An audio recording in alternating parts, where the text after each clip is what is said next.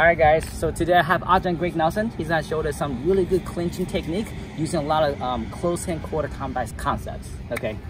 Alright. So basically what we've really been focusing on this weekend is off balancing.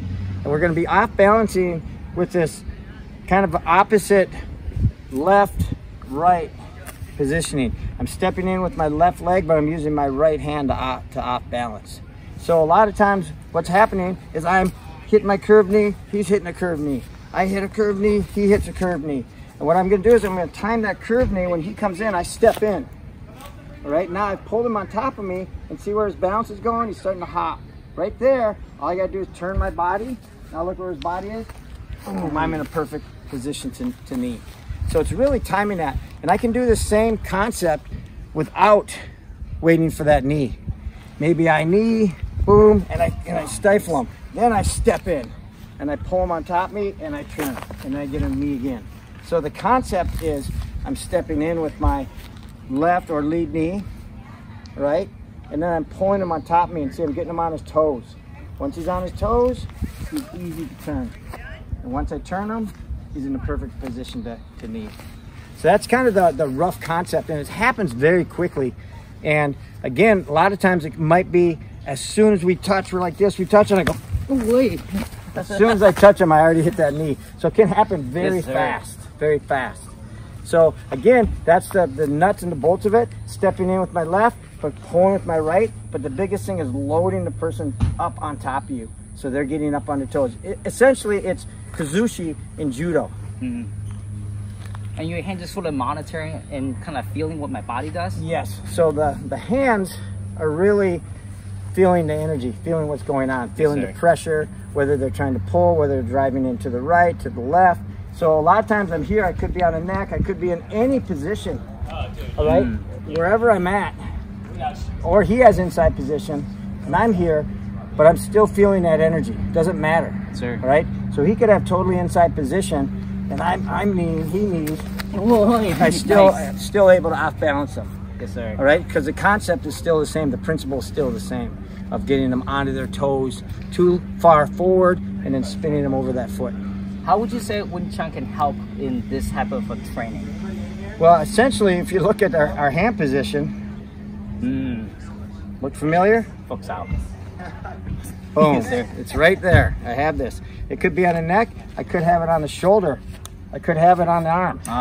It's like chisao. Yes, so right here, I'm moving around and I'm feeling where his arms are going and kind of pushing and pulling with that. So you sort of off-balance me the whole time? Yes. So biggest thing, I do this in jiu-jitsu, I do this in wrestling, I do this in Muay Thai, I do this wherever. I'm constantly thinking about where the hole is, where he has to step in to get his balance. So if I'm here, if I go like this, there's the hole. Then I pull the hole, then I pull the hole.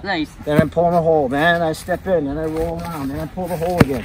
So I'm always, and that tires you out because you're constantly trying to find your balance, trying to find your base. Yes, sir. They do it in wrestling, it's done in Muay Thai, it's done in judo. It's constantly forcing the person to, basically fill in the hole that I just created for them. So you basically just constantly try to create a off-balance position. So that way you have a position, you can throw the knee, throw the takedowns, maybe control the head for whatever you want to do. Whatever. And the biggest thing too is this energy, right? This thing right here. So I'm right here, and this is constant. So now once I have this is pretty... I can't move. Yeah, this is pretty much nice. Wing Chun, right? Yeah, because it feels solid. Yeah, I'm moving around. I got my elbows blocking you out. I'm feeling which way you want to go. I'm stopping you. You can't elbow with that side. You can't punch with that side, right? Over here, I'm taking this one out too. You may have my arm here, but look at when you try to do anything. I can't do anything. I'm right here. I'm monitoring that as well. Oh, nice. So I'm constantly monitoring. Then maybe I go here. Now look at, I've loosened up my arm. Same thing over here. I might be over here at this point. Oh, hey, nice. You see how fast that comes up? Now I get my elbow. So I can go, whoop, there it is. That's all the space I need. Because now look at, boom. Then I can come right back to that position. Here. Oh, what was nice. Little things right there. Yes. Or was it Thai boxing? I don't know. All right. So the principles are really across the board. All right. Sensitivity and feel. Doesn't matter where I'm at. Yes, right? Sir. And that's why one of the things that I always talk about when people say, well, how does this help that? How does Wing Chun help this or this help that? To me, it's the principle of energy and feel, right? And when you have an art like Wing Chun that isolates that and really forces you to break down those real subtle nuances of energy, sure. Then all of a sudden when you're grabbing a neck, that's not this. Yeah. This can move all over very fast. Essentially, just place my neck with his arm. Yes, and now when I go this, but now your neck doesn't move as fast. Nice. Yes, sir. I have way better control now because I'm used to trying to monitor this. That makes sense. So wherever this is going, I'm like, oh, no, I can't let this come towards me. Right? This doesn't move it so much. That's so true. now I'm going to have a better sense of how to control that neck because I got so good or so used to monitoring even this That's good. motion. Oh, wow. So I do that in jiu-jitsu. I do that all the time. The person's trying to grab my collar and I'm like, oh, nice. Not going to let you have it. Not going to give it to you. All right, so it's the same thing. Well, Even, no. Oh, nice. That looked like, Nice. like that's look exactly what we did today, right? Sir. Oh, look at that kick. Yes, so it's the same principle. You're coming in to grab, I go here, right? Now when I'd wrestle, I'd be here, you go to grab. Nice. There it is, now I got that opening. So now I have a potential opening. Now all of a sudden, you see me do this, where do you want to go? I want to, oh, nice. And then I'm going to feel that, and it's just energy and feeling where the person's going. And you feel the hole. Yeah, you feel in the hole. Constantly feeling the hole. That's amazing. And I think that's where the principles of Wing Chun is.